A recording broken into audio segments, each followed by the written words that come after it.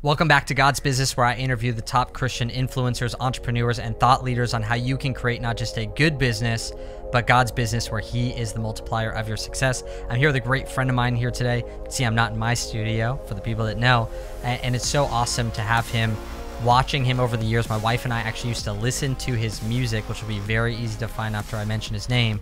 And on top of that, over the last few years, I've been able to see him create 8-figure companies, and it just blew my mind. I was like, how is this guy going from ministry and then building a business and incorporating both of those together in a place that we would call God's business? So please welcome Mr. Rick Pino. What's up? Thanks for having me, bro. Yeah, let's do it. Let's do it. We just got done recording as well. So yes, on both we did. sides, tell them your show name real quick at the very beginning so that. Yeah. So we have a podcast as well. It's called Get Wisdom. But they should watch this podcast instead. Well, I just thought if they're like, man, I just don't want to listen to this Rick guy. I want to hear more from Nicholas. I'm just yeah. No, this is gonna be a fun time. Give a short background, and it could be long too, on just your ministry background. You've been involved in ministry longer than you've been involved in quote unquote business. Sure. Which is very interesting. Yep. That's been the career. That's what you've been known for from so many people. So break down kind of where you come from. Sure. 100%. Thanks for having me on here, bro. Yeah. I love this. I love what you guys are doing. So my wife and I, we were full-time missionaries / worship leaders for about over 20 years, about 25 years, traveled all over the globe, 79 nations, stadiums, trash dumps, Jewish synagogues, black churches, Latino churches, Asian churches, Asian, Jewish, black synagogues, like all of them combined, and everything in between, everything you could imagine. Did all of that and served, just poured our hearts out to that end. And in the past, it's been about 5.5 years now, really got involved in business. Here's what a lot of people didn't know, bro. We had more words about finances and business than we ever had about worship. And wow. that would blow some people's minds. And when I say words, like, people would come up and just speak about business and finance over us. And especially in the early days, bro, it'd be like, what? Like, you're off, dude. Like, you're off. Yeah. We're worship leaders, we're missionaries, like business, finance. But it was so, you know how it goes, man. When God speaks a word, you just hide it in your heart and you're like, okay. And you just kind of brew over it and let it develop and become what it's supposed to be. And so about 5.5 years ago, we started getting into business, and to our jaw-dropping surprise, it exploded for us very, very quickly outside of our audience or Christian quote unquote fan base or whatever you want to call it. It just exploded for us in the marketplace, and one thing led to another. And now here we are 5.5 years later, just going for it. Now, recently we've transitioned full-time into business. But I love what you were talking about earlier about the whole transition. I don't know if you could say that again, because you say it way better than me.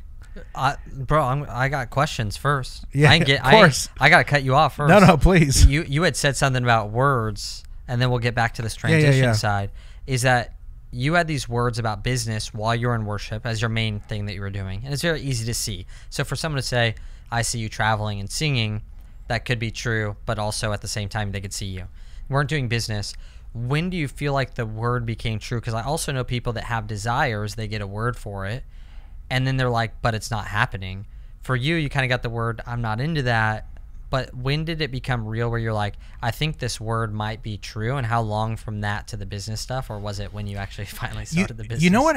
If I could just speak candidly, like when it started kind of becoming somewhat of a it's on my radar thing, I remember being early 20s, okay? Because we came out of the gate, bro. My first record, I was a teenager, which is crazy. And so we came out of the gate super young. I remember being like 20 years old, 21 years old, and it was so interesting. I was out there on the road with all these like super well-known, church mothers and fathers, guys and gals shaking nations, just authority, awesome. And I'm like a kid who somehow got invited to lead worship at the thing that they were speaking at. So I was like, this is cool. And as a kid, I remember I wanted to serve these mothers and fathers, so I'd go volunteer on their tape tables. Some of them still had tapes back in those days. CDs, tapes, books. And I remember helping out on their merch table, but seeing, oh my gosh, I sold more CDs than her, than she sold books. Yeah. I am 20 years old. She is 55. And it began to unlock in my mind, bro. Like, wait a second, do I? And no shade to that, because thank God for those mothers and fathers in the faith. But I remember thinking, man, is this how it has to be for me until I'm 60 or 70? Just hoping someone invites me to come like sing at their church when I'm a 70-year-old? Like, what? So that was like the seed of it. And then, bro, for me, it unlocked. I was going to pick my daughter up from school one day. This is like 6 years ago. And there's a big line of cars. I drove to the back of the line so I can go wait to pick up my daughter. Bro, every single person was on their phone waiting for their kids. And I believe it was God. I heard, where the attention is at, the harvest is at. Where the attention is at, the money is at. And I knew instantly, man, if I could make an impact, all these people looking at their phone, if somehow I could make an impact where the attention already is, not only would I impact people, but I could also extract a harvest of money as well in business. And so that's kind of the two big like dominoes that went down in our journey. That's so good, man. Yeah. And when we had talked about this whole transitionary, one of the reasons I was impressed by you is we had talked about there are people like one of our pastors, Pastor John. He was a business guy and then went into ministry. And now he's like, he relates to business guys really well. And there was a purpose behind that. He relates to me. So I could see that journey of how that was used. And then he got saved and then went into ministry. Most of the people I see, and I see many right now, that are ex-pastors, whatever, ex-Christians, or just people that maybe aren't even in the best place with God, and then they go into business from ministry, right? They're like, you know what, now I want more stuff out of life, and I want more things, or I'm just walking away from this completely. And that's been the majority of when I see those two different ways. If I were to see the traffic going one way or the other, that's normally what I would see. One, I'm sure that some people think that about you. Just from a distance, they could say, well, if that's what I see only, well, then maybe I think that. So I'd love to hear your perspective on it, and also what the actual transition was like for you, because obviously it's been different, though it makes sense if people say 40 out of 50 people or 40 out of 42 people that went that way, that was not good, because I kind of went through that. I went from ministry into business, and I thought it was my calling. I failed. So people were like, told you, kid, like, wow, like you're off your call. Now they're all like, oh my goodness, you're on your call, you know, look how it all fit together. I'm like, where were you? Exactly. Yeah, when I was like all by myself. Yeah, exactly. So for you, like, what was your perspective like? You know, for me, like, I'm sitting here thinking about it. The punchline for me is our North Star has never changed.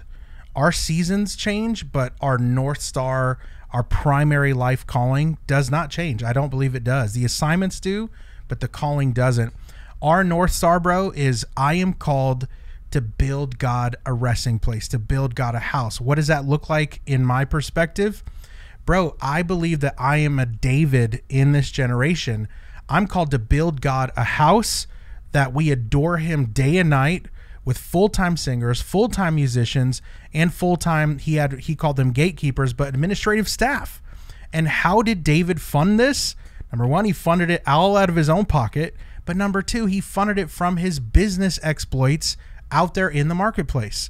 And so, you know, thank God we've had a handful of really cool, like, ministry centers or day and night prayer and worship things. And I love all of them. I'm friends with most all of them, and I love everyone.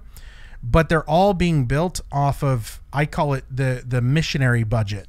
You know what I'm saying? Which, like, you know, live by faith type of thing. Did that even exist prior to the last, like, 2,000 years? Like, back then, was that even a thing, like a missionary budget? Or, like, I'm going to do, like, they were, like, fighting battles, running a kingdom, a physical kingdom. Like, it's just crazy. I just never even thought about 100%, it. dude. You may have more insight, but I was like, man, did that even exist? I mean, for me, like, again, I'm not knocking anybody because I love everyone and I'm friends with most of them. But the biggest thing is when David described him wanting to build a house for God, he used two words that are just powerful together. He said, we're going to build God an exceedingly magnificent house, and we are going to do this by generating a ton of wealth from the marketplace. Yeah. Right. And so exceedingly magnificent, that in my opinion takes a lot different budget than just like, hey, everybody, please sow your seed and give an offering. It's like, no. We want the best of the best of the best. So let's go generate wealth in the market to fund and fuel God's house, which then his presence funds and fuels what we're doing in the marketplace. And it's this beautiful, perpetual like ecosystem that one feeds the other, one fuels the other, and the one fuels the other.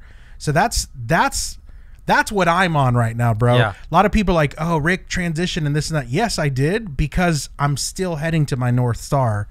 We're just out making some money right quick. It's like the triathlon, and you're on the 100%. You just got off the swim. I'm on the bike now. Yeah, exactly. That's good. Yeah, so you still kept it the same, but was that a difficult transition even? Like, that's an identity shift, and I think that's big for people. You teach people even getting into business. You said you had some new people as well that are like, they're fresh. And that's a difficult transition sometimes, to go from anything to something different, whether it's job to business to a different business, ministry to business. What's like your top skill sets or top ways that you're able to transition really well and shed whatever identity you had? Now, the best thing would be that you have an identity in Christ. It's very difficult to not catch a little bit of your identity through the things that you do. And if that gets taken away, you sell a business, you leave a job, you leave ministry, sometimes there can be a shedding. What was your experience with that, and what would you say to other people? For me, the identity, this is a number of years ago, God began to work on my wife and I, me specifically, because it was not the case for her. When I first started, like I said, coming out the gate in the worship world as a teenager, and then literally like almost overnight going from, I just graduated high school to now I'm on stages in stadiums with all the biggest voices and thought leaders in the church world. It was a big, quick shift over. And obviously in those days, as a young man, my identity was in, I want to get known. I want to be famous. I want to be the guy. And so from that day, I feel like in those early days, God was already preparing me. And I can say honestly, dude, after a few years of God dealing with my heart as far as identity goes, my identity was not in, I am a worship leader. My identity was 100%, I am a son of God. And there's one thing, we're talking about David here a little bit earlier. It's interesting because David, he slayed giants and he was an adulterer, right? Like, he was a businessman and he was struggling at fatherhood at times. And so for me, if I look at the life of David, you don't look at David and go, bro, you were an adulterer, you were a terrible dad, or you were rich, you were famous, you slayed giants. David's identity wasn't in the good or the bad of his life. I believe David's identity was in Psalm 27:4. One thing have I asked, one thing do I seek. Basically, I want one thing out of this life. I want to dwell in your house, gaze on your beauty, and inquire in your temple. The nutshell of that all, I want to have relationship with you. And so for me, my identity wasn't in how bad I've blown it or how much accolades I've got to be a part of in the worship world. I was already in the place in my heart, I'm a son. And if that means I'm a toilet scrubber, I'm a son. And if it means I'm a well-known worship leader, I'm a son. If it means I'm a businessman, I'm a son, right? So I think, thankfully to God, he's already been killing that in me for a long time. Yeah. Yeah. So for us, for my wife and I, the transition publicly wasn't hard. It was more so just the preparation behind the scenes, getting ready for the transition. Yeah, because I could even see that you weren't posting a ton of content before that. I took like a year off of social. So was there a little bit of like back and forth on, or were you just like, all right, guys, we're going into hunker down mode. 1 year from now, we're going to be producing content about business? No, you know what? That's a great question. So for me, it was literally, we're going bananas on social. Social media is a grind if you're doing it right. I had posted like nonstop for 6 years, built a pretty large audience, and I just got tired. Like, I'm taking a break. Our businesses were already running in the background. My ministry that I was still doing at the time was still just running. I just took a break. I just took a year off from social, like whatever. And then whenever we were like, we should talk about business publicly, we just turned the machine back on. And now the content shifted from all Bible, all, Christian, whatever ministry stuff. Now it's just mostly business. Yeah. With a Bible, center. So yeah. And the more you study Bible through the business lens, it's crazy how much you get from it. Even if you start getting into business and then you start listening to sermons, I started looking at people like, how are you guys not seeing this right now? Don't you understand that this is exactly, because you just put on a whole new set of eyes.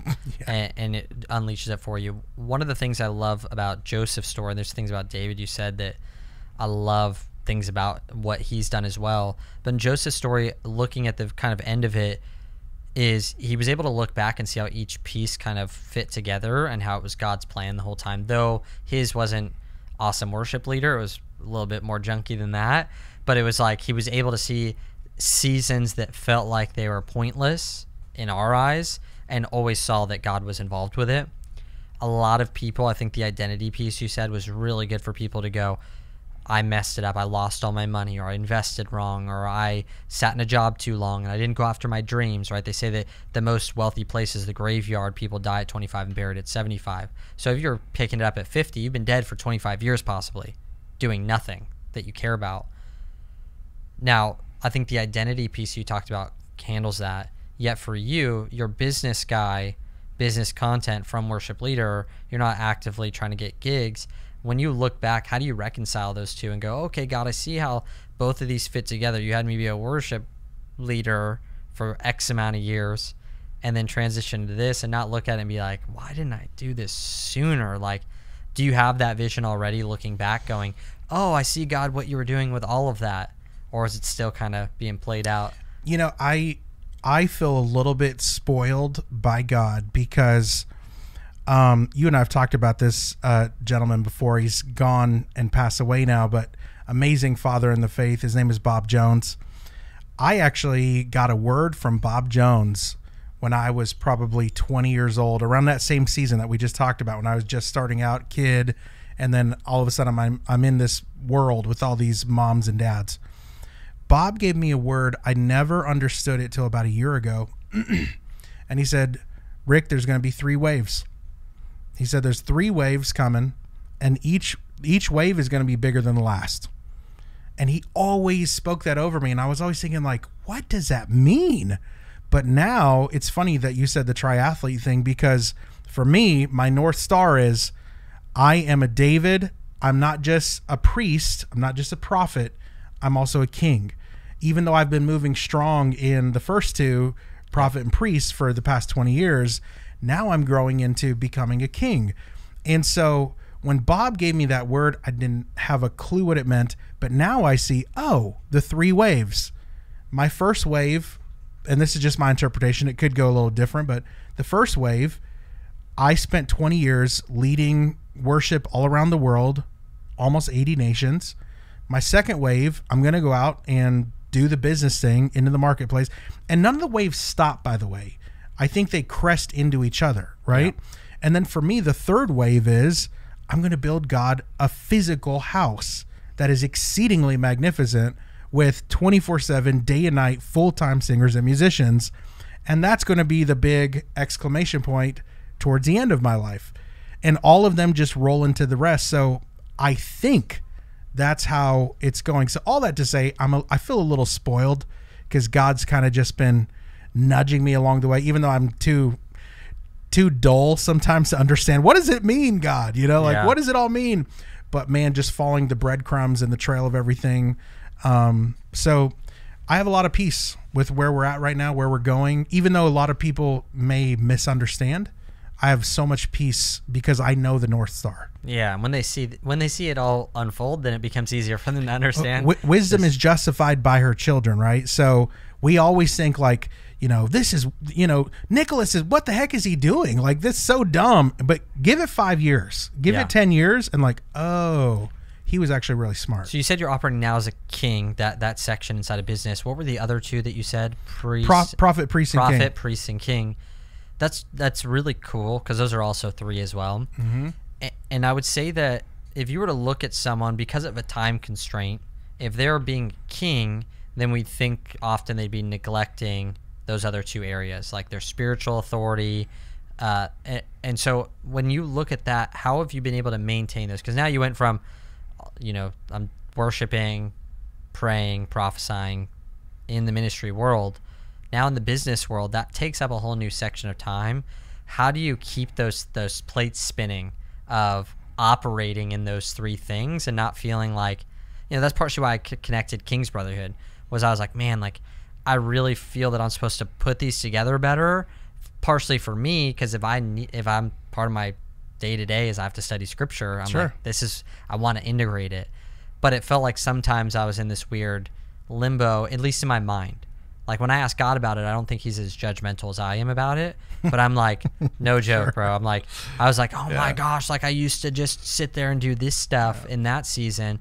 Now it's different. Am I not as good? But how have you, we do know that being equipped in those areas all the time. It's not like you just build a business and forget about God for 5 years. How do you spin those things together and walk in power in those three areas? Because I feel like they could be done really well together. Sure.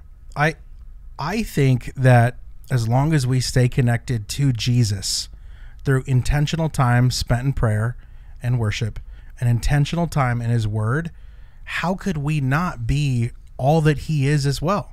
Jesus is the prophet. He is the priest. He is the king.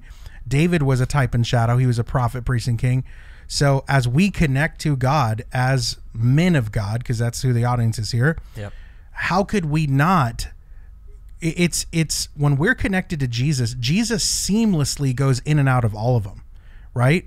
Seamlessly gives a word, makes a kingly decree, and ministers to the Father all within 30 seconds of each other, right? So how could we not just, as we stay connected to him with intentionality, daily fresh eye contact, bro? I'm a big fan of, it doesn't matter if it's 10 minutes or 100 minutes, daily contact, daily connect eyes with the Father. I'm here. Be still and know that I am God. To shut it all down for moments or for hours and say, here I am, God. When we do that, how could we not do what Jesus did? That's exactly who he is. It's what he does. And they all, in my opinion, seamlessly flow into one another. So it's, instead of the way I process it, instead of compartmentalizing, well, I got to be a king here, oh shoot, and then I've got to be a priest, and then, oh well, maybe do I have a word from heaven? Like maybe now I got to step out and give a word.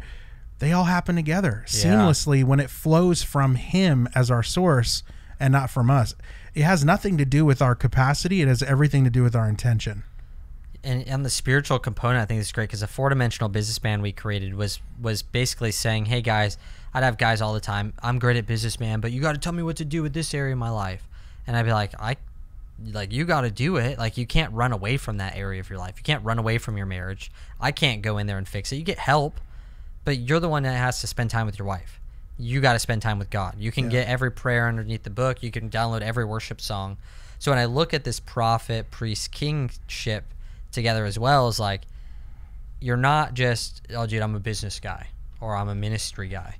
Like, well, maybe you're actually this one guy that operates at all times in these things. And I think that if people saw it that way, they would stop kind of sectioning it off so much and kind of walking 100%. Because it's like, if we compartmentalize those three areas as far as prophet, priest, and king, or 4 areas like King's Brotherhood, if we try to compartmentalize those into their own things and not see them all as one, I think we're really damaging like our mental state, because now we're putting so much pressure on ourselves instead of just going, I am a dad, I am a husband, I like golf, I'm a musician as well, I'm all of these things all together all at the same time.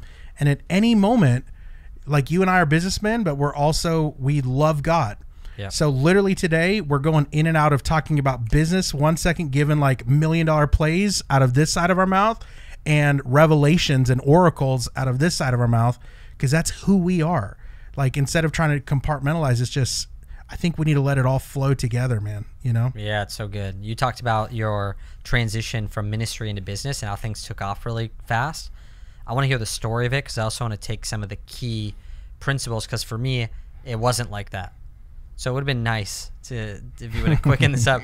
I really had seen a prayer miracle culture. So I went from relying on God, I have no money, I have nothing. I'm going to go pray for people in the streets, and I would see miracles. I'd see breakthrough. I'd go on trips.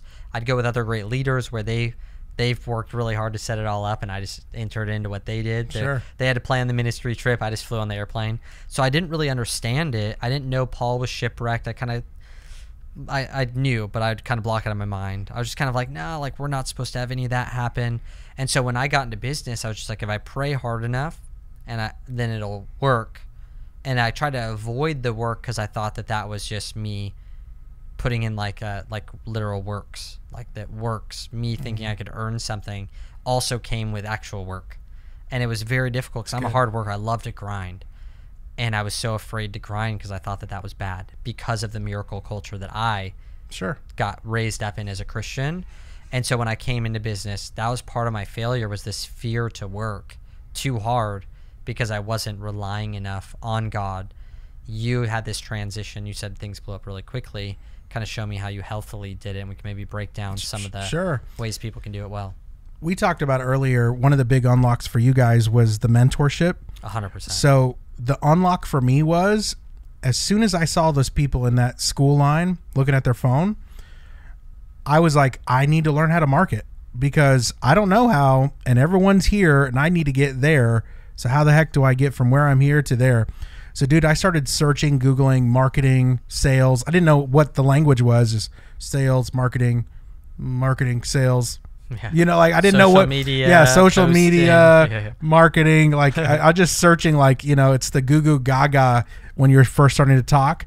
And so, thankfully, all these marketers started hitting me with ads. Yep. Right? Buy my thing, sign up for my deal, and come through my funnel, and blah blah blah. And I was like, oh, this is cool. What's going on? And so one guy in particular really caught my attention. It was Ty Lopez. And it was back in his, hey, I'm here in my garage with my, don't look at my Lamborghinis, look at my books, you know, like marketing, you know. And I was like, who is this? Yeah, in my garage. Yeah, like, look how cool my books are, guys. And even though my 2 Lambos are sitting there, don't care about those, but look how cool my books are. And so I was kind of in that wave with Ty's stuff.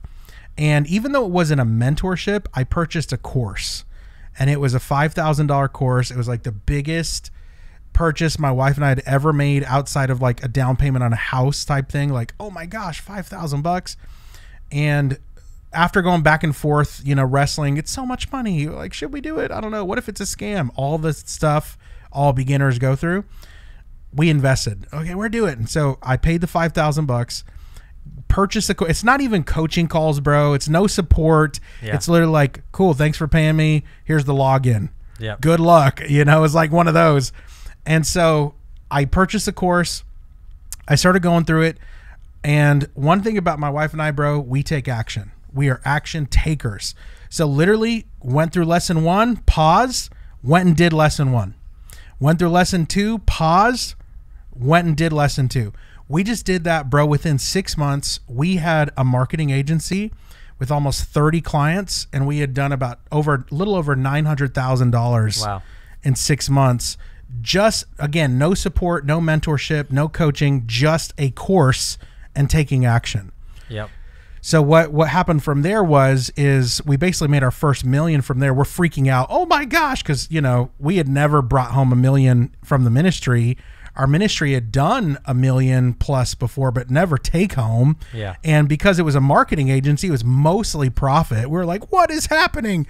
So we took the profit of that company and started another company. And this time we got smarter. We're like, let's join a mentorship. So we started getting mentors, and that's how it just went so fast for us. We just took the money, invested it into a new business, invested it into new mentors. And to this day, bro, that's still the game that we're playing right now.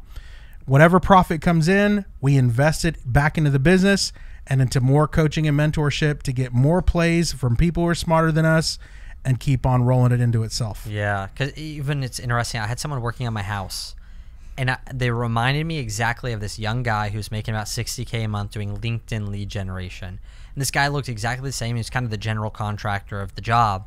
And I was sitting there probably like, man, this guy might make like 5 to 7K a month, right? Like, but that guy is exactly like this other kid. But where he grew up and the things he's explored, he went to they do construction. Who's making the most money? Oh, I want to go that way. And this other kid showed up to a marketing event, and he goes, oh, the opportunity is here. Yeah. So I love that you guys, one, if people are listening to this show, then they're getting, again, access to some of the highest profit, most available stuff that's happening right now. This isn't a become a general contractor podcast. Yet when I look at yours, it was like you got into social media marketing, which is pretty lucky because that's like it's a humongous skill needed and it transfers with you. So like 100%. You're like you can use it for all your stuff. That was lucky. But then also the smart thing that you did of getting in the new rooms of like, all right, but that's if I want to scale the agency, profit margins go down, more people, I have to sell it to make money. Is that the direction I want to go? So it's the kind of this weird balance of like, do you stick with this one thing and just scale the agency, or do you keep transferring? How did you guys keep doing that? Because even what you're doing now that you've gone all in on is different than when you had done before, and you had lots of things going. And so how did you guys make those decisions when to stay all in? Like everyone would say, stay focused. But if that general contractor stays focused, bro, he's just gonna 100%. He'll plateau. Yeah, there's got to be a new way to do it, and so you guys kind of did that. For us, I always tell my students this: new levels require new lanyards, right? And so if you ever want to go to the new level, you've got to get into new rooms with new people who are much smarter than you. Yeah. Get that new lanyard on, because really it's people who are ahead of you that are going to be able to enlighten you, inspire you. Say it different, think about it different. And obviously, like as entrepreneurs, and this is something that we did, all of us entrepreneurs have entrepreneur ADD or, ADHD, whatever it is. And so we did, 5.5 years ago, we started a marketing agency, then we started this thing, then we started that one, then we started over. And before I knew it, bro, I had like 7 businesses, and I'm like, yeah. But the problem is all the businesses at that time were only doing like couple $100K here, $500K there, $90K here, $1.5 million there. So it's like all these okay things spinning, and I'm like, for the ego, it's like I got 7 businesses, yeah. But it's so dumb, because I didn't realize instead of putting out a little energy here, a little energy there, a little energy here, I needed to double down, triple down on one thing or 2, but mainly one, and just put all the energy into that thing. Yep. So part of me taking a break from social this past year was literally me just slowly closing out, sunsetting some of these other things and putting all of my energy into the new thing. So, I think anyone watching, it's, to have this idea like I got 47 businesses. Yeah. It sounds cool on paper, but at the end of the day, what matters in business is like, are you profitable? Like, okay, cool. You got 47 businesses. Are any of them cash flowing? Are you making profit? Like, and it would be much better to have a business that's making a ton of profit than 47 that none of them are doing anything, because you have too many hands in the pot, and you're trying to do too many things all at once. I think a good takeaway for the people is even when you're starting, you sometimes have to, like I was selling things on Craigslist, I was remodeling homes, I was doing the health coaching, and then I saw, all right, out of all of these, I can run with this health coaching. And that's what we ran with before we started $1 Billion Brotherhood and then King's Brotherhood. And even for yours, people do that with products. King's Brotherhood right now, we've committed this year to just doing that mastermind for that product, because I know that as soon as until that's set up well, if I split to these, we could do an introductory here and we could do this product here and this product here. Products can be like that, where you just have 3 offers, and so you end up making, if everyone's you make $1 million confused. You're like, I'm making $1 million. All right, now I'm going to do 3 offers, and then you make like 300K, 300K, and 500K. And you would have been at 1.5. You just focused on the one. Exactly. And there's obviously nuances to that. No really big business has one product for everything. Sure. Yet, unless a product is fully built and structured, then as soon as you take your eyes off of it, it's going to go down. Yeah. And until it's done right. And so I just think that was for people listening, I really want them to see, and they're going to want to see that there's like steps that they could take away from each one. And products is one of them. Businesses is one. But I like what you said too. Like these skills compound into one another. Yeah. Like the social media thing, that absolutely served all my other stuff. And then whatever, like sales, that absolutely serves everything else. I didn't know it. It was just like, okay. And we're like accidentally stumbling into all of it, unknowing that, wow, all of this stuff is compounding on itself to where, you know, we just started our new company about 6 months ago that I'm giving everything to, just all in on. And my brand new company with all my compounded skills is already going to way surpass anything I've ever done, quicker than I've ever done it, because now all these skills have compounded and I'm giving all my focus instead of like, here's my 13 different little pies that I'm trying to, you know, be cool. And my ego feels good because I got 27 businesses, like, you know. Yeah. Well, and I see you did what was in front of you. And like I did the weight loss stuff because I lost weight. And there was many other ways I could have done it. Like Russell Brunson has this great like 4 attractive characters where he talks about like the reluctant hero, the reporter that's like what I'm doing right now. I'm just bringing in people, the guru and expert, and then there's one other. But I thought I had to be the guru, right? And for you could have never been this leader that you're being now without first going through that, because you wouldn't be able to teach people what you're teaching now.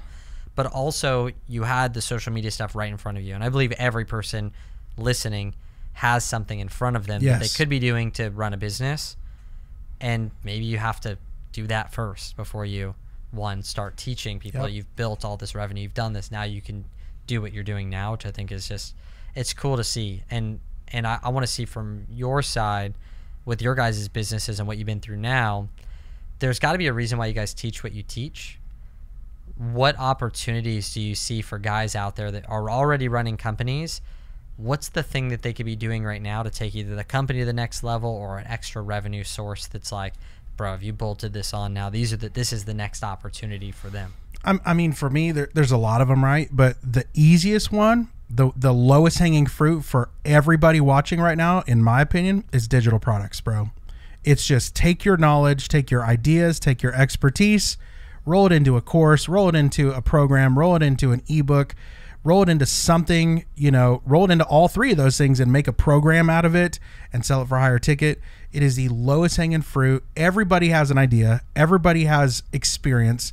Everybody has expertise, whether it's, I'm not an expert, I've just been a barista for 14 years. Yes, you are. You're way more of an expert than me, and there's a ton of people that would love to learn from you.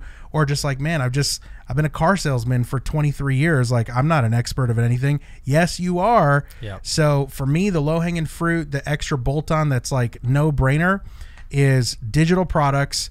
Literally, and what I tell my students is literally this: talk to your younger self. Like in that course, in that webinar, in that book, just coach your younger self. Hey, if you're just starting out, do this, and this. Put it into a package, put it into a webinar, put it into a course, put it into a program, and sell it.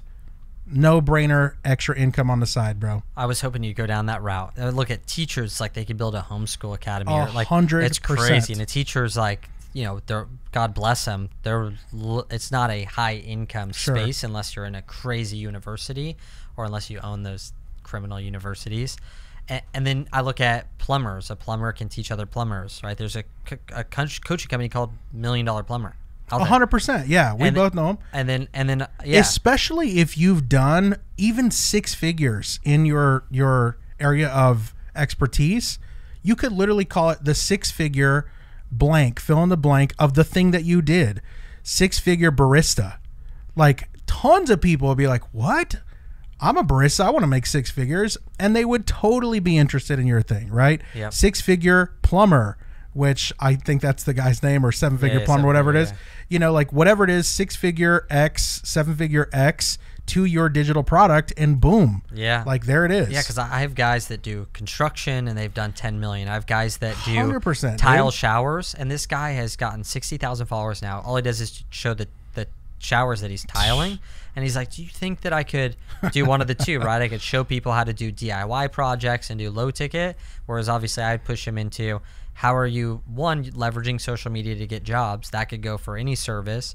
But 2, how did you build this where you just took an expertise of tiling showers, and someone could literally leave their job, go generate leads this week, and start tiling showers for $3,000 to $10,000 a piece. And that could literally change someone's life. 100%. And that's where it's like blesses the person that sells the thing that they have that people need. Yes. But also, you talk about Solomon a lot, and maybe break this down for the false belief side. Solomon got wisdom from God, which was a gift, which is crazy because people sometimes don't think about their actual skills as a gift. And I think this relates to the next part where he would have people pay him annually in animals and money and spices and all these things to sit under his wisdom and listen, which I think is really crazy because if you look at church, that'd be the craziest thing you could do. God gave me a gift of wisdom. Instantaneously, I was able to execute on it immediately afterwards, my next situation. And then he took it and he actually monetized, Bing. Which is just like, and that's just one way he monetized. He monetized like tons of different ways. Dude. And that was just one, right? Was this way of he had something he had done and people were like, hey, if I give you this, can I come and I'll pay you every year just to learn and sit underneath you, which is kind of what you're talking about. He wasn't too busy to do that for him. Can you kind of explain to people that biblical side of it? Because I feel 100%. That there's sometimes this like mental block for people. Yeah, and I won't. I have a whole entire teaching on it. I think I taught it at King's Brotherhood. Yeah. But basically, not to go super deep into it, but one of the elements was Solomon was a consultant to his contemporaries. Right, so he was a business consultant. How do we know this? Because the Queen of Sheba came, right? She heard of his wisdom, and the Bible says, according to the glory of his God. So she didn't just hear about Solomon's wisdom. She heard about God's glory that was on Solomon that gave him wisdom. So she sent her people first, and they were mind blown. Girl, you got to go consult with this guy. She comes to see him. The Bible literally says, when she saw the wisdom of his cupbearers, of his servants, like she hadn't even seen Solomon yet, and there was so much excellence and luxury and wealth and riches and wisdom on everybody in his ecosystem. Then she talks to Solomon. The Bible literally says the breath was taken out from her. She fainted basically at how much excellence and wisdom was around, not just on the man, but around his people. Wow. That's another level of wisdom right there, bro. That's another level of wealth, another level of luxury. It's when your people win with you. Yeah. That's another thing for another time. But anyways, it's interesting because if you do the math, not counting what you said, the spices and the animal and the animals and the silver, just counting the gold, the Bible says that the Queen of Sheba paid him equivalent to $200 million worth of gold. And the Bible also says, and all the kings of the earth came to consult with him. So let's just say conservatively at that time, there was 75 to 100 kings on the planet. That's conservative, right? 100 kings paying him $200 million each. And not to mention, the Bible also says they all brought their gift year after year. So it was on a continuity program. That was one stream of income worth billions and billions and billions and billions, where everybody, all the kings on the earth paid him $200 million a year just to get wisdom. How do I run my kingdom so I could be somewhat like yours? Yeah. Not to mention his commerce, not to mention his speaking, not to mention, the ships that were bringing back and forth all the goods, not to mention all the other business deals, not to so many other streams. How did he leverage all that money to make more money? Like any smart person would? Man, it's crazy, dude. It's crazy what Solomon was up to. Yeah, one thing that I think is so big, I talked about this, it just can't get off my mind, because some guy posted and said, I sat in the back of the plane, didn't go to first class, which means that if I invest this money over X amount of years, I'm going to have 17 grand or whatever. And it hit me because it's like, it's still being controlled by money, because you're going, what's the best money investment rather than where does God want me? Sure. And I think there's a balance to it, but it's like, is there never supposed to be someone in first class that's a Christian? Or are those guys just not supposed to be ministered to? But then you take that bigger. There's some country clubs that are $250K initiation. Mm-hmm. There's neighborhoods that are multi-million-dollar just to have a spot. Is the whole neighborhood, is that neighborhood never supposed to have a Christian at it? No one's Right. no those good, guys bro. don't get ministered to, because even if they had the money, that's just not smart. As if like God needs you to be so smart with your money that like you have to sit in the back of the plane, or else those dollars, he can't use that. He can't do both at the same time. It's just mind blowing. There are some rooms and some conversations you cannot have unless you are wealthy. Yes. You can't get into some of these rooms if you're broke. You can't have some of these conversations if you're broke. You have to become wealthy. And I love what you're saying, because do those people just not get to have someone witness to them? Do Yeah. they not get to have a light or salt? And you keeping in your their money is life? more important than them getting Right, witness right. to, That's which good, is bro. also crazy, as if God cares how much money you die with. And it's less about yeah, we're called to multiply. But I told someone the other day, if you died $1 billion in debt, or the $1 billion in your pocket, the actual $1 billion on each side literally is completely pointless. Like, there's not like, oh wow, like you have all this money you can take with you. Now, are we called to be good stewards? Yes. But also, if God tells me to spend every dollar that I have to join this one membership to meet one guy, and that guy gets impacted, accepts Jesus, was that a smart thing to do? Which Was is it just worth it? crazy, because the Good. world will give us this logical blueprint that's good. It's also godly. God could have, he showed us exactly how to build the Noah's Ark. Like, he told him exactly how to do it. He didn't have to deviate. It was exactly how it was supposed to be done. He didn't throw a curveball at him at the last second and be like, double it. You know, it's just, he gave him the blueprint. I believe he does that. But there's that, and I bring that up because of Solomon. I've been getting convicted because sometimes there's things that I could do in my life to represent God and what his kingdom would look like, but it would take a financial investment. And for Solomon, Yep. I asked, if Queen of Sheba came to my house, would she be saying, God's here? Yeah, would her breath be taken from her? Oh my god. Just from the way I live my life. Yeah. Now, maybe the people, we make deposits in people, and she go, wow, these people are just, they think differently. Yep. I think she would say that right now. Yep. But there's things that I go, like, is that smart? I don't know if I should do that. But if I were to go, man, if I were to represent Christ and God and his kingdom through what I have, I'm like, I would replace that AC unit right now. For the people that come over, they would be in a perfect climate. I wouldn't wait for it to break, because is that smart? Bro, what do we do with that now? This whole, the queen was shock and awed. What does that mean for us now if Solomon did it then? I mean, I have no clue, bro. Sure. I mean, I don't know if I have the full answer either, but I know for my perspective is every single one of us are on a different part of our journey, right? You talked about, Joseph. You talked about Joseph earlier. Bro, Joseph, whenever he was a kid with the mantle of many colors, he was not quite ready to be the assistant to Pharaoh yet. Yeah. Right. And so for those who are listening right now, they're like, well, man, I'm not filthy rich. Like I'm in the season like Nicholas when his first 3 years when he was struggling, trying to figure it out. And like, for those who are listening, who are in that position, dude, go through the process, man. Ask God for wisdom. James 5, like, if any of you lack wisdom, let him ask of God who gives to all generously and abundantly, right? Like, just ask him for wisdom, right? And he's going to give it. But I also think the caveat to that is it's not just, we see Solomon's story and we're like, oh, the way that God gives wisdom is he just magically poofs it into our mind or our heart and woohoo, we're wise now. No, a lot of times if you ask God for wisdom, he might give you problems to solve. Yeah. God, I want wisdom. Okay, cool. Here's a couple of new problems and a couple of new situations. God, give me wisdom. I'm trying to. Yeah. Right? How would you solve this, son? Wow. Right? Like, oh, okay, God, you want me to actually use my brain? Yeah, I do. I want you to grow in wisdom. Right? So I think we can't complain like, man, I'm in the season like Nicholas, or I'm trying to figure it out and I'm not rolling in the dough yet. That's fine. Like, whatever is in front of you right now, grow in that. Be faithful with that. Yep. Steward that to the best of your ability, like you're already there.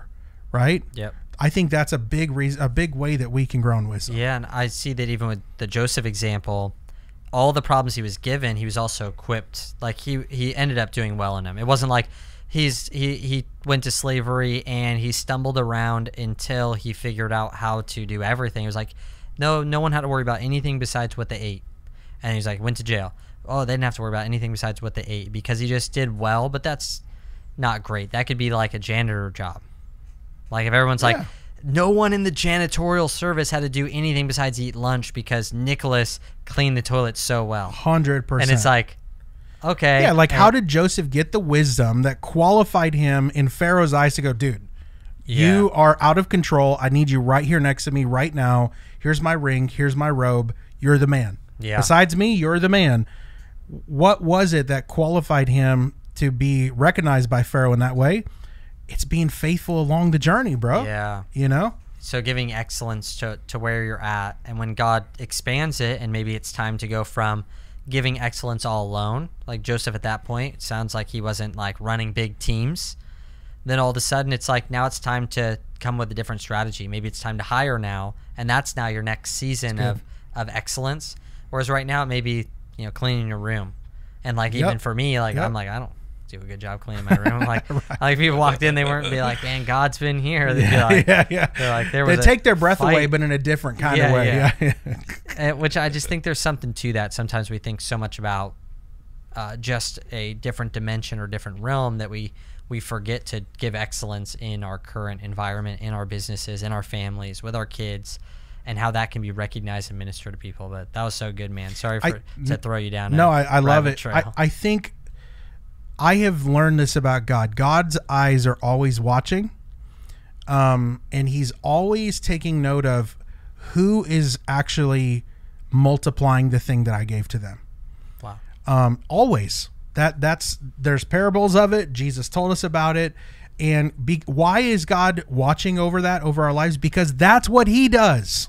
Mm-hmm. Anything that's in God's hands multiplies and thrives and flourishes.